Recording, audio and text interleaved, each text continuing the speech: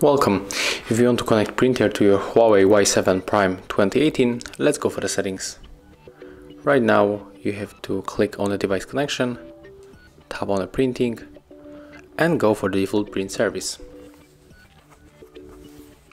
And as you can see, our smartphone automatically connected to the printer. So right now when you want to print something, you have to go for the thing.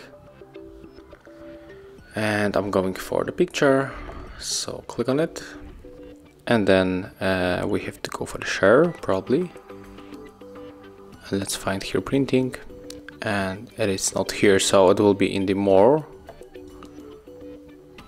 and then tap on the print, and right now we have to select the printer, so click here in this upper section, select our printer. And right now all we have to do is just to click on this printer icon.